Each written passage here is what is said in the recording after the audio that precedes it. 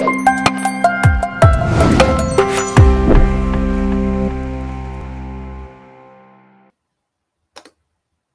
everyone, my name is Richard Parr. I'm the Managing Director of GFI Europe, and I'll be moderating our session today, where you'll have the opportunity to hear from leading experts on the regulatory, political, and consumer landscape for cultivated meat in Europe. It's great to see so many of you here. This is the first time we've held a digital Good Food conference, and it's been fantastic to connect with people from all over the world. To kick off this session, I'll run us through our agenda and some guidelines so you know what to expect. We want the focus of this session to be on your questions, giving you as much opportunity as possible to engage with our experts. But first, we'll hear a little bit from each of them to set the scene. Europe is already the world's biggest market for plant-based meat, and the region's cultivated meat companies attracted some 28% of global investment in 2020. Here in Europe, we've got twice the population of the US, we've got 5 of the world's top 10 universities, and many of the world's leading economies. So Europe really should be a global leader in cultivated meat. But Europe is falling behind countries such as Singapore and Israel in terms of supporting this sector with research funding. As well as that, there are also some regulatory, political, and cultural challenges to overcome for Europe to seize the opportunity cultivated meat offers to create local European jobs, tackle climate change, and feed a growing population. So our first speaker, Alex Holst, who's the policy manager at GFI Europe, will give us an overview of Europe's current approach to regulating cultivated meat, as well as some of the political context here. We'll then hear from Dr. Chris Bryant, who's Director of Bryant Research Limited and an Honorary Research Associate at the University of Bath. Chris is one of the leading experts on consumer acceptance of cultivated meat, and he'll explain the current state of play across Europe. And finally, Nathalie Rolland, co-founder of Agriculture Cellulaire France, will take us to France for an introduction to Europe's most challenging political and social context for cultivated meat. We'll then spend the rest of the session taking your questions. So please do drop them into the session chat, not the event chat, as we go along, and we'll cover as many as possible. If you'd like to direct your question to a specific speaker, please make that clear when you submit it. This session will be followed immediately by a networking session, and I'll explain how that will work at the end of our Q&A. Now, just a few quick guidelines on how you can take part, which you'll have seen before if you've joined any of the previous GFC sessions. Please be present and engaged and practice active listening. Please speak courteously to others and respect the ideas of others, and do participate freely in the chat. Whilst not all comments will be responded to, all will be recorded and acknowledged. And as always, anyone making inappropriate comments, I'm afraid, will be removed from the event. That's it from me for now, so I'll hand straight over to Alex Holst from the Good Food Institute Europe for our first presentation. Great. Thank you so much, Richard. And yeah, also really great to be speaking here today and to discuss with you later on. I'm going to spend just about 8 minutes to talk about the regulatory context in the European Union mainly. So if you go to the next slide, before diving in, let's just have a look at what we're talking about. As you can see on this map, the blue countries on this map, these are all the member states of the European Union. And as you might know, these countries have completely harmonized their regulatory food safety approval frameworks. So that means if any cultivated meat company or cultivated meat producer wants to sell in any of those countries, they need to first apply for pre-market authorization at the European Union level. Once that authorization is given, a company can sell all their products across these 27 countries. Additionally, the countries here in green, this is Norway, Liechtenstein, Switzerland, and Iceland. Those countries are members of the European Free Trade Association. And those countries have mostly aligned their food safety approvals with the EU. There are some nuances there in terms of Switzerland, which has several bilateral agreements with the EU, and there are slightly different rules on food containing GMOs.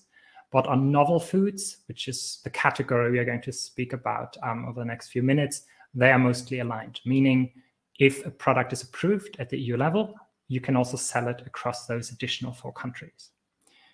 Now, the UK here in orange is a slightly different case. As you probably know, the United Kingdom left the European Union earlier this year. And as such, it has completely separated its regulatory approval framework. So if you are a company and want to sell cultivated meat in the UK, you need to go directly to the UK regulator and apply for approval.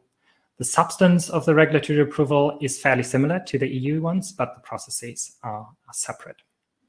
Okay, so let's dive into the EU novel foods process. If we go to the next slide, this is just a very, very simplified schematic overview. So these 3 basic steps of the EU novel food procedure are first a company making a request for authorization. So gathering all the information, the evidence, the testing, the food safety studies in a dossier and submitting it to the European Commission. Then at the European Union level, the Commission would ask the European Food Safety Authority, EFSA, for a scientific opinion, a risk assessment of all the food safety information that is in the dossier. This is the scientific, the technical aspects of the risk assessment. We're not going to speak about that here more. There are other great sessions that deal with the technical sides of food safety. What I do want to focus on, if you go to the next slide, is this last part of the approval process, the risk management part. This is where the actual approval decision is being taken. We're going to dive in a bit into detail of what that is looking like and what the mechanics of that decision looks like. So if you go to the next slide, the actual decision, the legal vehicle, if you will, of a food safety approval is the so-called implementing act. This is a document that contains the approval decision. The authorization, is a product approved, yes or no? It's a binary decision. But it also contains additional provisions. These could concern the conditions of use of a given product or ingredient. It can concern specific labeling requirements, nomenclature requirements. What can you call the product or the ingredient? And it can contain provisions on post-market monitoring, on inspection requirements, and a few others. So the binary approval decision is in there, and that's obviously the most important one. But these conditions of use provisions can really have an impact on the ability of producers to market their products to consumers. And so these decisions on the implementing act, these are taken in the so-called PAF committee, which is the body, if you will, that takes the approval decision. And we are going to look a little bit more closely on how that is made up. If you go to the next slide, this PAF committee consists of 2 categories of actors. So on the top right, all those flags represent the 27 EU member states. These are represented by delegates from national governments. So this could be Ministry of Agriculture in Finland, the Ministry of Health in the Netherlands, other ministries or adjacent agencies from all 27 EU member states. They send their delegates in this committee. The European Commission is the other central actor here. The European Commission facilitates the entire approval process. It drafts the implementing act. It chairs the meetings of the PAF committee. And it facilitates negotiations. It does not vote formally. It doesn't have direct voting power. Those lie exclusively with the member state delegates. But the European Commission plays a huge role in influencing, in a more informal way, the opinion of member states delegates. And of course, the political attitudes and political views on any given food product within those member states' governments and thus within those member states' countries, they matter when it comes to the final vote as well.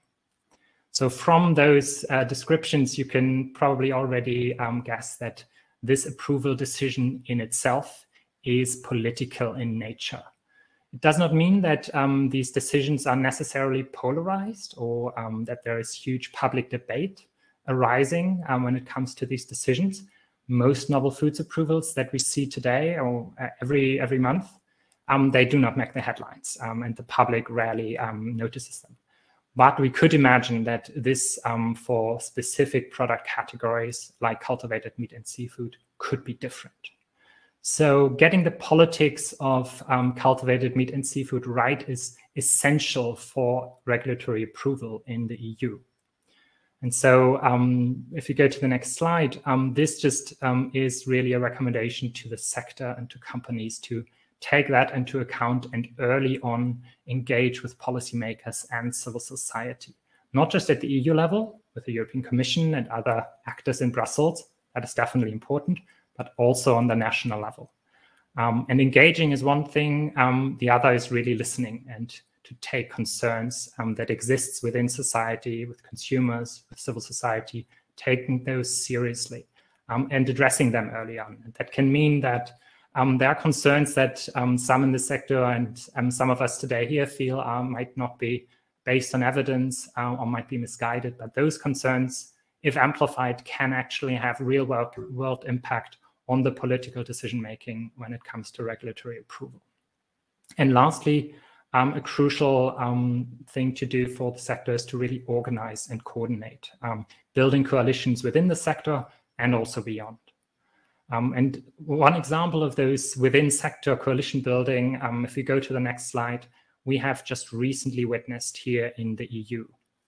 Just at the beginning of this month, Cellular Agriculture Europe, which is the new European Cultivated Meat and Seafood Trade Association, was founded. They're still under formation, but those 10, 11 companies that you can see here on this slide, they have decided they're coming together, they're collaborating to give a voice to the sector and represent the sector towards European decision makers, towards the European public. And it is this kind of collaboration, this kind of coordination that we need more of in order to create the political conditions to have cultivated meat and seafood come to market also here in Europe. With that, I want to end it and hope, we will have a good discussion later on and look forward to the next speakers. Thank you. Fantastic, Alex. Thank you. Really, really clear presentation and some really good, actionable, concrete steers for the sector there and for other people who may be watching this. We've got some great questions coming in on the chat. Keep them coming. We're going to go through all three of the presentations together, and then we'll do a big Q&A session at the end. So keep firing them into the chat, and we'll come to them in due course. And with that, I will hand over to Dr. Bryant to talk about the consumer side of things. Thanks so much, Richard, and thank you for inviting me here. It's a pleasure to be here at the Good Food Conference. So yes, as Richard said, I'll be speaking to you about European markets for cultivated meat, what we know about the consumer data, and what we can say about the future of the sector on that basis. So next slide, please. Before I do that, I just wanted to take a moment to reflect on the background kind of reasons for us being here and wanting to drive this forward. The three main ones, of course, I'm sure that many people are familiar with these. The substantial environmental benefits of cultivated meat over conventional meat are well verified in the most thorough life cycle analyses available. The substantial advantages in terms of public health, not only of antibiotic use, as I show here, but also zoonotic diseases, which are increasingly relevant. And of course, the suffering of all of the animals in the food system today. On all three of these fronts, there are substantial advantages to cultivated meat over conventionally produced meat. Next slide, please. So what I'm here to talk about really is the consumer data, and here's some of it from Europe. This is a list of the nationally representative samples surveys taken in Europe in the last couple of years. And although we see some variation between different surveys based on how the questions are asked partly, but also some real differences between nations as we see kind of within studies. Some of these are from the same study, particularly the top two rows and the bottom two rows. We're generally seeing a lot of these start to congregate around the 40% mark. And this is the percentage of people who say in these nationally representative surveys that they would be willing to eat cultivated meat today. So next slide, please. In terms of comparisons to a few other kind of related in people's minds products, firstly, one thing that people often make the association with is genetically modified food. And the data that we have available on this, as I show here, shows that cultivated meat actually does enjoy higher acceptance in general than GMO foods. And this seems to be because people more readily understand the benefits of cultivated meat. Next slide, please. We also see that cultivated meat has a substantial advantage over insect protein, with all of the surveys shown here, bar one, showing a preference for cultivated meat over protein from insects. Next slide, please. And the only category here on which cultivated meat is outperformed is compared to plant-based meat, which generally people have higher acceptance rates of plant-based meat. This is to be expected, of course. This is something that's already available to consumers and many people are already eating. So this is the only category that we see cultivated meat getting beaten on these comparisons anyway. Next slide, please. So I'll talk a bit now about the kind of benefits, barriers, and uncertainties that consumers think about when they think about cultivated meat. In terms of the benefits, the most commonly cited ones really are kind of selfless motivations, right? Societal benefits, so helping animal welfare, helping the environment, and people often have notions that cultivated meat will be beneficial for global food security and help to feed the world, this kind of thing.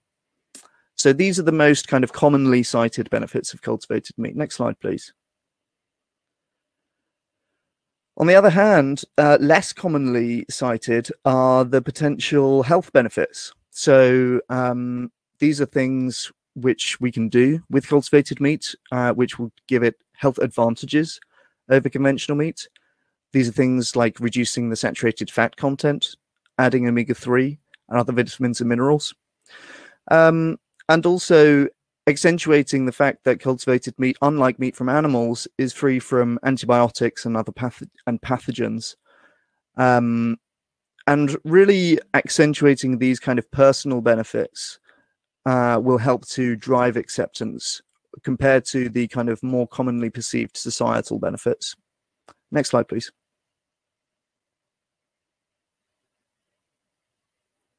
So here are a few of the barriers that people talk about when they talk about reasons why they might not want to eat cultivated meat. And a lot of it is centered around this idea of unnaturalness. Next slide, please. We can see that this is often an expression of some underlying drivers. So food neophobia is a big thing associated with cultivated meat rejection.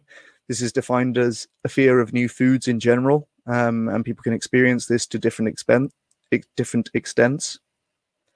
There are also just drivers like an emotional disgust reaction or a feeling of distrust, which again might be expressed as the idea that cultivated meat is unnatural and therefore somehow unacceptable. Next slide, please. Linked also to this idea of unnaturalness, people sometimes draw other inferences about cultivated meat, which may not really have a sound basis, but they're just in the miasma of ideas about unnaturalness. So people might come to think that there are safety or nutrition concerns associated with cultivated meat consumption. And some people might infer that because cultivated meat is unnatural, therefore it's somehow unethical. This is kind of a common association that a lot of people make.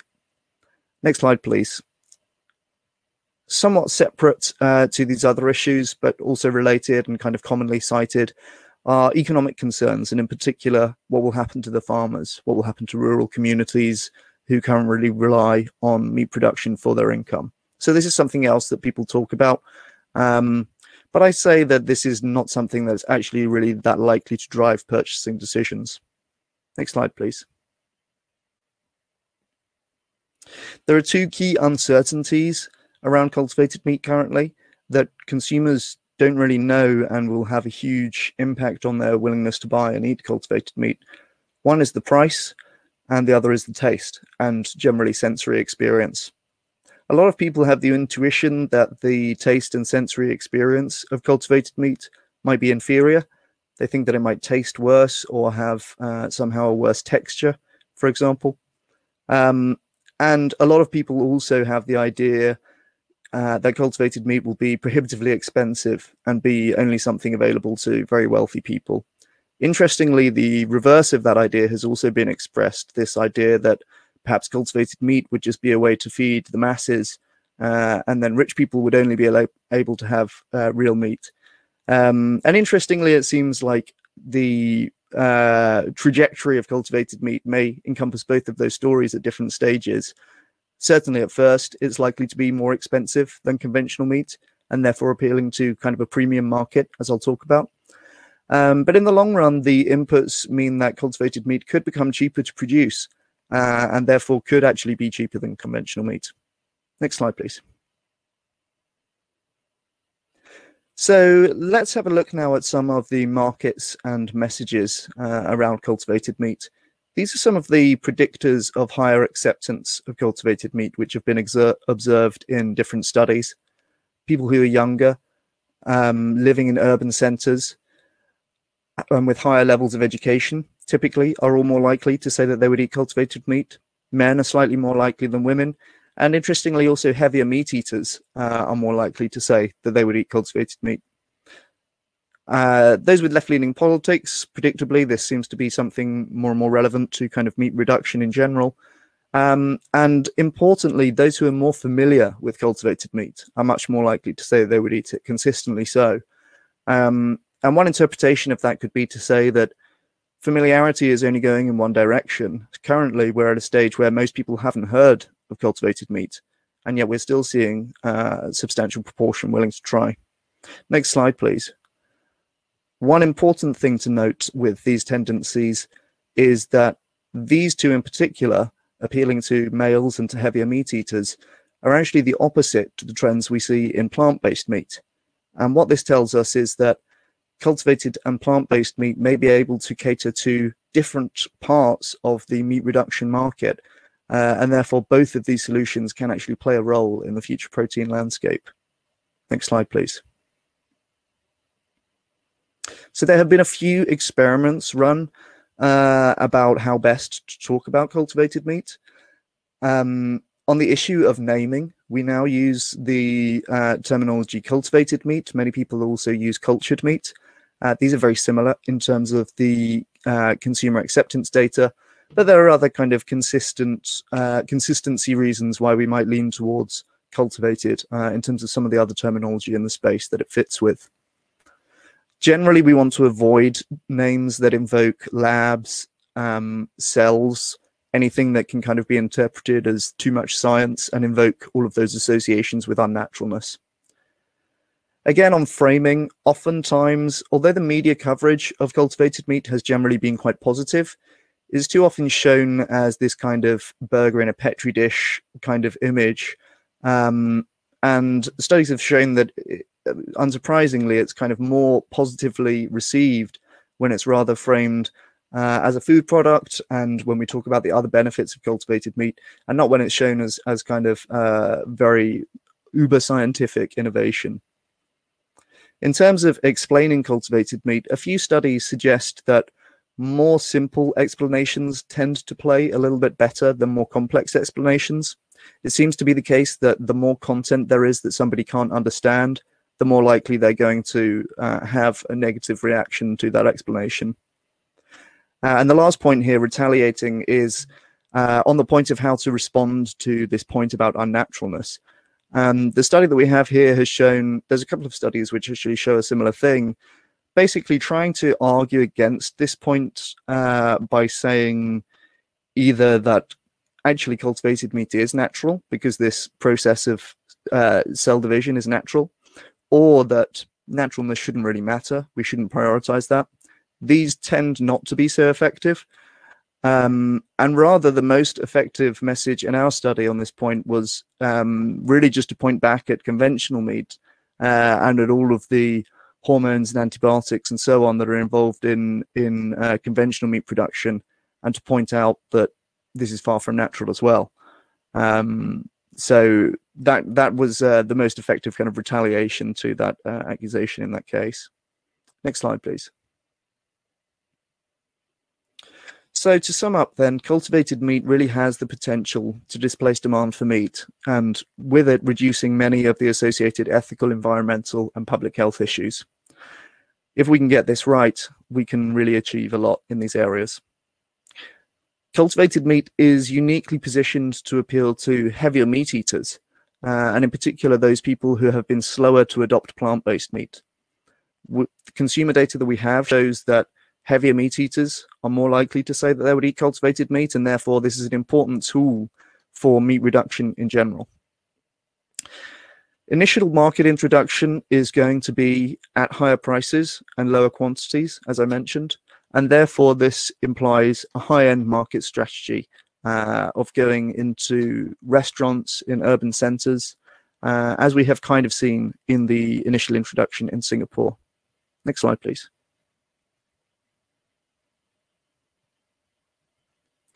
So long-term adoption of cultivated meat is really going to depend on the key variables of price and taste. These really drive adoption of any food over the longer term.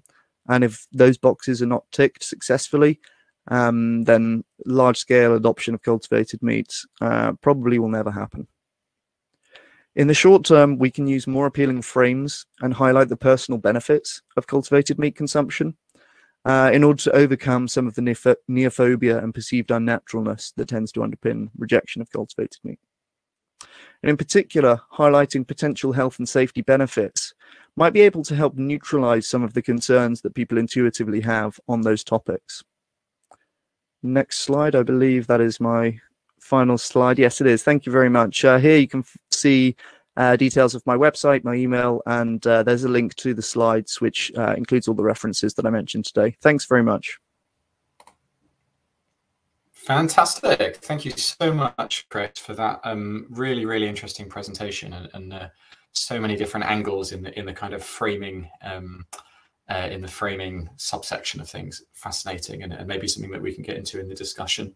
Very good. We're making good time.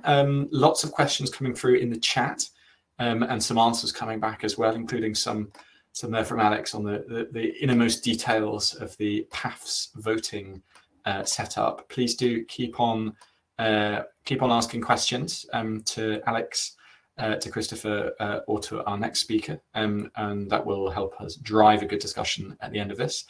And so for our final speaker, we're going to take a trip across the channel over to France and to Nathalie Rolland from Agriculture Cellulaire France. Hello, everyone. I'm happy to be here today to talk about the situation in France. So I'm one of the co-founders of Agriculture Cellulaire France, Cellular Agriculture France, which is a non-profit that aims to inform and encourage cellular agriculture development in France. So we are 3 co-founders. I've been working on the development of cellular agriculture since 2017. I started working in the field with Mark Post. I worked on 2 consumer acceptance studies on cultured meat. And we decided to create this organization to focus on France, because we thought that we could experience some opposition in our country. So can go to the next slide.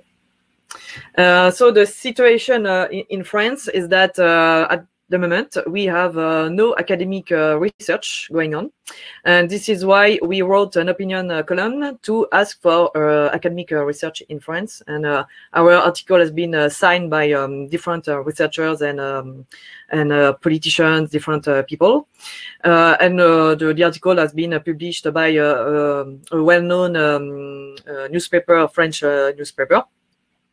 So it's a type of things that we are doing at ECF. Yeah, we can go to the next slide, please. We also see in France some political opposition. For example, when culture meat has been approved in Singapore in 2020, we had our Minister of Agriculture who tweeted that he doesn't want this meat to come to France. He will not let this meat come to France. And then culture meat has been banned from canteens. So it's not officially banned from canteens in France, even if no product is already authorized on the market in Europe.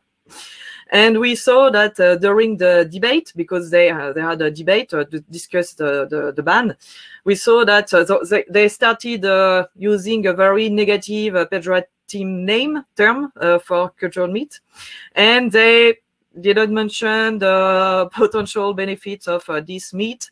It seems that they just don't really understand what is culture meat, why we need that, what we need to work on the development of alternative proteins, what's the point with all of that. And we had some reaction in abroad. People in other countries have been quite surprised to see that culture meat has been banned, even if it's not available yet. So we have oppositions, but we also see, so we can go to the next slide. We also see more and more interest from different people and organizations. So for example, we have more and more interest from traditional food producers, French food producers, that are reaching us to us because they want to know more about what is happening in this field. Who are the actors, what's going on, the stage of development of the project, for example. So it's interesting that we see more and more interest from them. And so what we do, so we can go to the next slide, just to briefly explain so what we do at ACF to try to improve political media and consumer perception. So what we do is, so we want to educate on a topic, we want to inform the people. So we create content, we provide content in French. We answer reporters' questions to have them writing articles on the topic. We are part of some program at the radio. We are part of some TV shows where we just explain what is cellular agriculture, what are the products under development, why we develop this product, what are the potential benefits. So we start with very basic information. So we inform the people in the general public. We also inform the actors of the food industry. So for that, we directly discuss with the food producers.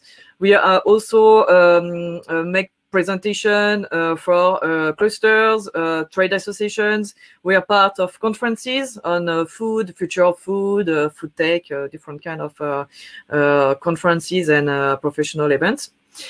We also, so we want to have academic, some French academic research. So we try to encourage research. We contact researchers. We make presentations in schools, in universities. And this is, I think, very good because we have more and more requests from schools and universities to have a presentation for us to come and make presentation on cellular agriculture. And there are schools and universities that are biotech schools, but we can have law schools, law universities, also schools working on sustainability, so different type of schools and universities. And we also have more and more requests from students because they would like to work in this new field, or they have a project that they have to do on cellular agriculture, or they are writing their, for example, master thesis on cellular agriculture. So they are looking for information and to be in contact with the specialist. We also inform policymakers. Again, it's really about informing, like providing the basic, but the information they need to know.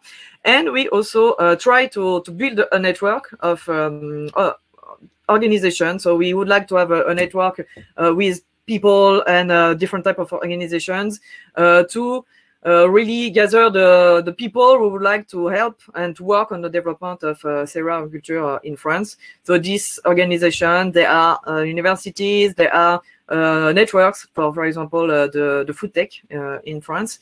So this is really the kind of things, activities that we are working on.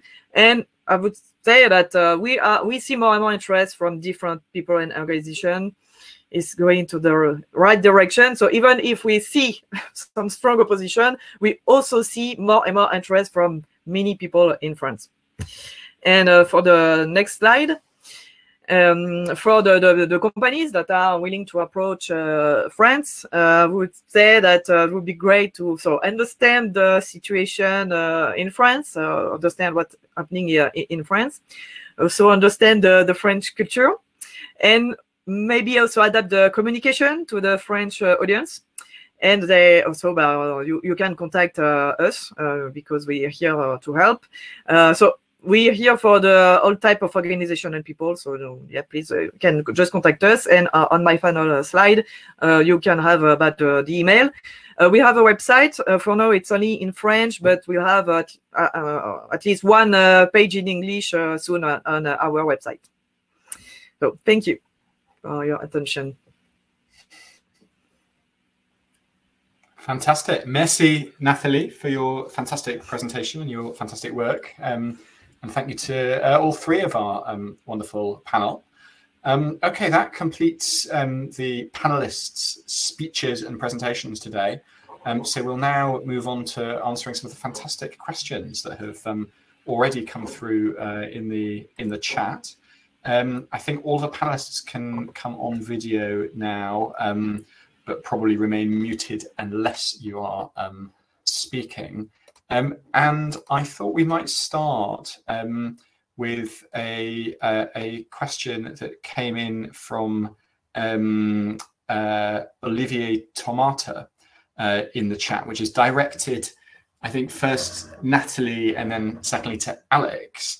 And Olivier was wondering whether one effective strategy to potentially bypass some of the complexities of the situation in France might be to really put our energies into driving progress at the European level in Brussels.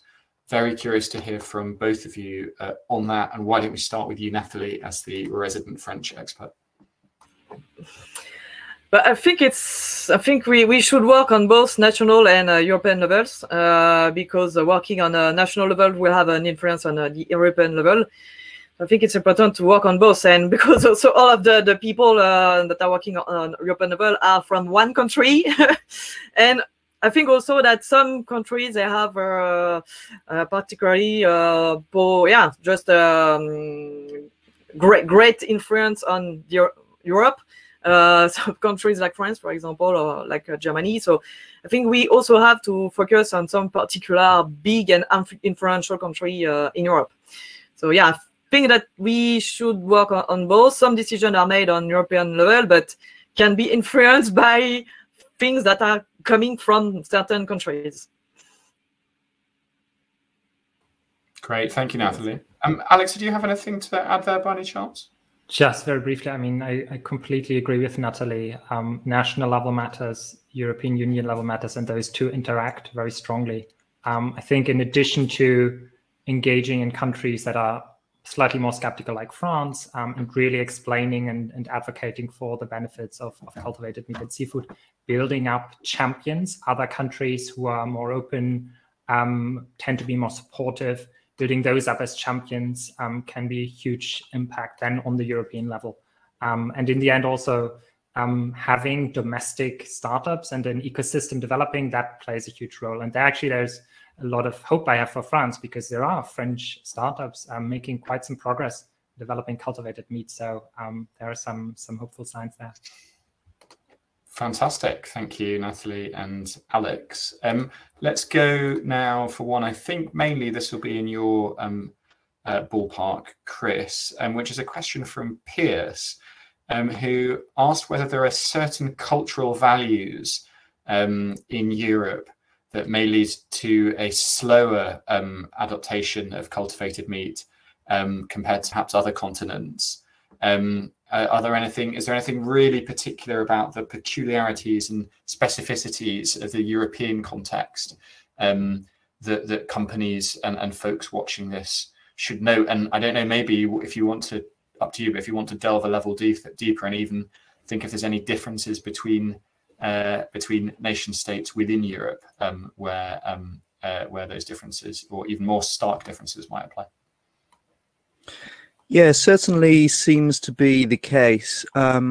It does seem that Europe in general has somewhat more traditional views about food and farming, and maybe more connected to some of those kind of stories about the connection to the countryside and so on than we see in other parts of the world. Certainly in some communities, that's going to be the case.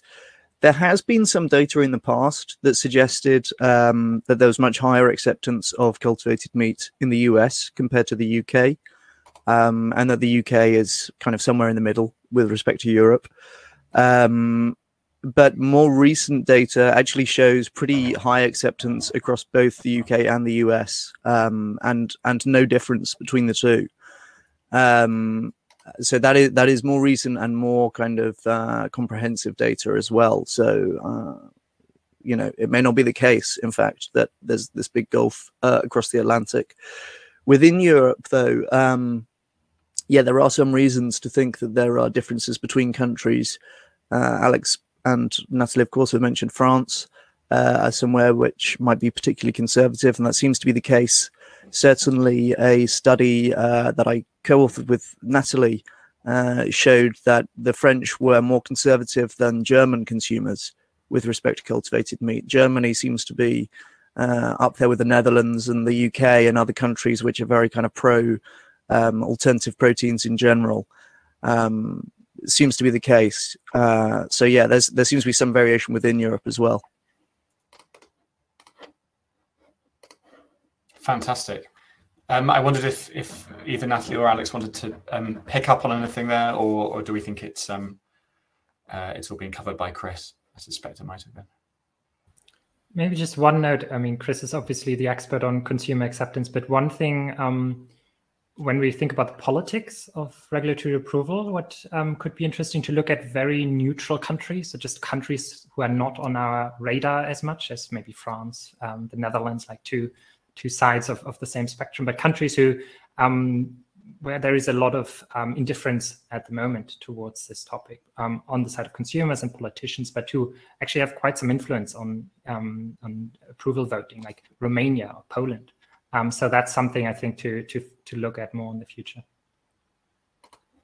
Fascinating. Cool.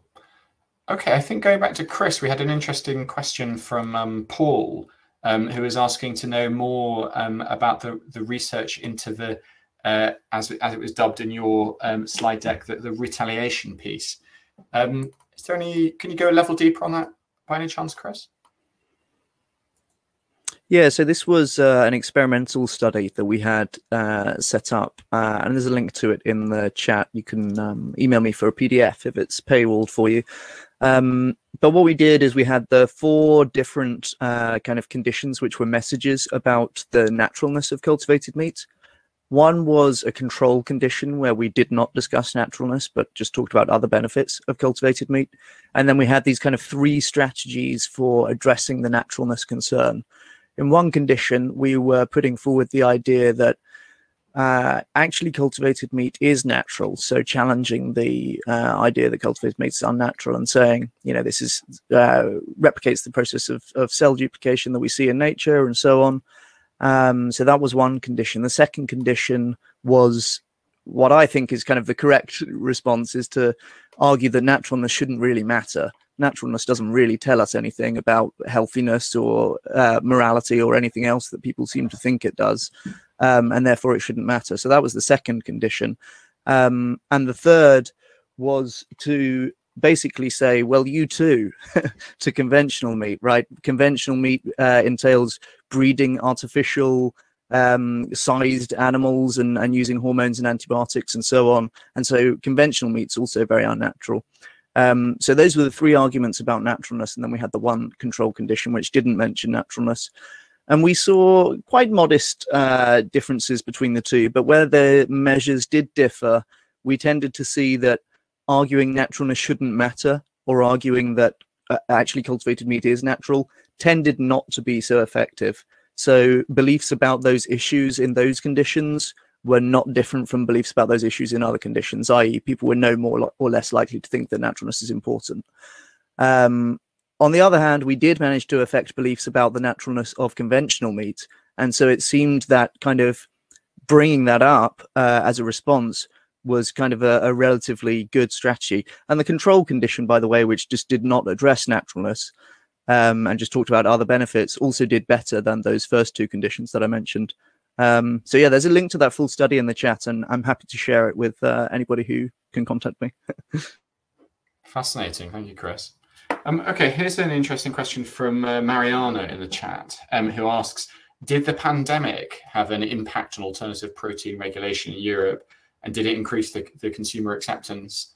And I guess we could also broaden that into, you know, any other impact that we've seen from the last 18 months or so. I think it might be relevant to all three of you. So I'll throw it open to the floor to see if anyone wants to dive in on that one.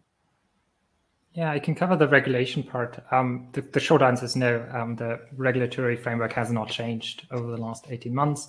There have been ongoing discussions at the EU level when it comes to regulatory treatment of certain gene editing techniques, but those were already ongoing before the pandemic. So those timelines usually work, yeah, in a longer way. So I don't think we see changes from that. Chris, I don't know if there's data Chris on Nathalie, whether you've spotted any impacts from the pandemic, or maybe it's too early to tell. Yeah, I have seen. I feel like I've seen a few different data points claiming kind of contrary things on here, so I'm hesitant to take a side. On the one hand, I have seen things saying that plant-based sales have increased during the pandemic. On the other hand, I've also seen the same said for meat sales. So I don't know if it's just that food sales across the board are up as a result of changed consumption. It could be the case that, you know, if nothing else, the pandemic was a large disruption to usual routines and an unusual opportunity for reflection for lots of people. So, you know, conceivably under those conditions, more people might be open to changing their diets in the direction of plant-based. And more generally, in terms of, you know, time passing, we have some pre-pandemic data from 2019 and 2020 from Belgium showing that well, what is it? Satisfaction with existing plant-based meat alternatives significantly increased in that time, from 44% of people saying that they were satisfied in 2019 up to 51% in 2020. So pandemic aside, it seems as though the passing of time is positively correlated with acceptance here. Great. Nathalie, anything to add from France? Don't feel obliged to, but if you do have any comment. No, nothing special. I just saw that more and more people, they see more clearly the advantages of alternative proteins because of the risk of having pandemics coming from industrial farms. So it's just something that make it clearer for them that, yeah, things like culture meat is a good thing. I think it's just easier for them to see these advantages, health advantages. Mm-hmm. Great. Cool. It looks like in the chat we've had an upvote for a question from Julie. And I feel that, Chris, this might be best directed to you in the first instance. And Julie was wondering, are there going to be any, you know, this issue of potentially cultivated coming first to market for pet food, might that have knock-on effects on how it's perceived in terms of human consumption? Yeah, it's an interesting question. I certainly see the idea that it could be the case that, you know, there are pet food products in the cultivated meat category that can kind of bleed over to perceptions of other applications. I think that branding plays a big role here, and probably does more to separate the concepts in people's mind than than the kind of category overall. Of course, at the moment we have just conventional meat being eaten as both pet food and human food. So it could well be the case that there's not an association. I think that the branding is really going to play a big role. And even that can play a role kind of between different cultivated meat brands. All for human consumption, there can be kind of different positioning within that as well. So yeah, I think that it's not something we should be overly concerned with. And after all, actually, a shockingly high portion of the meat consumption is for pets, and oftentimes more difficult to replace as well. So I think it's a good application.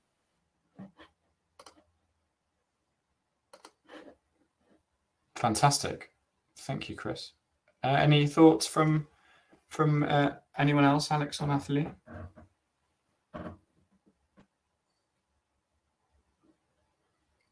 No, I'm going to go straight to a very interesting question from Gabriel that's just popped up. And Alex, this might be one for you. And Gabriel writes, do we have any examples of past novel foods approval processes that might shed light on what to expect from the process for cultivated meat? Yeah, that's a really great question. And there are certainly a lot of examples of past novel food approvals that every company looking into this should closely examine. And there are things to learn in terms of what are specific requirements that the European Food Safety Authority is making, and what do they like to see. Unfortunately, in terms of concrete products from animal cell cultures, there are just none. So no company so far has made an application. There is one application that has been done last year. It is an apple cell culture, so from the fruit. So there might be some similarities there that companies want to look at. And what we can learn is in terms of the timeline. So it was on one of my slides, the official estimate given for the whole novel foods authorization procedure is around 18 months. But in reality, we have seen for very, very novel products that have never been approved, that can be much longer, because in this last part of the approval process, the risk management that I talked about, there are no legal deadlines. So the PAF committee can deliberate over months and months and months. So in terms of timelines, we're expecting more something around 18 to 24, maybe even a few months more. So that's one of the lessons we can learn. Fantastic. Thank you, Alex. And yes, some fascinating stuff, interesting papers being dropped in the chat, I think, by Saren from the GFI team, which has got some relevance to this question. Okay, we are very almost at time. I think we've got time just to squeeze in this last and good question from Marcia, who writes, what are the restrictions you view as for startups outside of Europe looking to access and participate in these markets? And globally, Alex, am I right in saying that in terms of the regulations, it is agnostic? The regulation is agnostic as to whether the applicant is from within the EU or outside it. Is that fair? No, that's exactly right. The only difference might be that I mentioned that a domestic startup, a company, might have an easier time in gathering the political support of any country that it might represent. And if it is an outside company, that might be more difficult on like political, realistic levels, but formally, the regulation is agnostic. Great. Can I add really quickly on that last point? A thing from the consumer data in general on perceived meat quality is that nation of origin seems to be a very important signal of quality. And it's interesting because it's not that people necessarily think, New Zealand lamb is the best or anything like that, but rather data shows that consumers from almost every country think that their country's meat is the best. So they all are just biased towards their own country's meat. And in the context of cultivated meat, I think that this could be a really good thing, because it means that it will be kind of a natural force for spreading out the markets, and the kind of companies coming from different countries will all have unique opportunities within their own markets because they'll have that kind of national branding. So I think that can be a good thing too. Fascinating. Thank you, Chris. And I think, believe it or not, it is time for us to start wrapping up, as we do need to stick closely and carefully to time. I want to say a huge thank you to all of our experts on the panel. A big thank you to everyone in the audience. And in particular, thanks for your thought-provoking questions. A big thank you to Catherine Derieux and the rest of the behind-the-scenes team who have helped put this session and indeed the whole GFC together. And as always, and fundamentally, a huge thank you to all of the supporters of GFI. We are powered by philanthropy, and we are ever grateful to all the members of our donor and supporter family. Thank you. I think that a clear message from today's session is that Europe has enormous potential to be a world leader in cultivated meat, but that it's crucial to be aware of the political and cultural context and to adapt our approach and our actions accordingly. Alex, Chris, Nathalie, and everyone at GFI and GFI Europe is here to support companies and other actors with this. So please do feel free to reach out to us.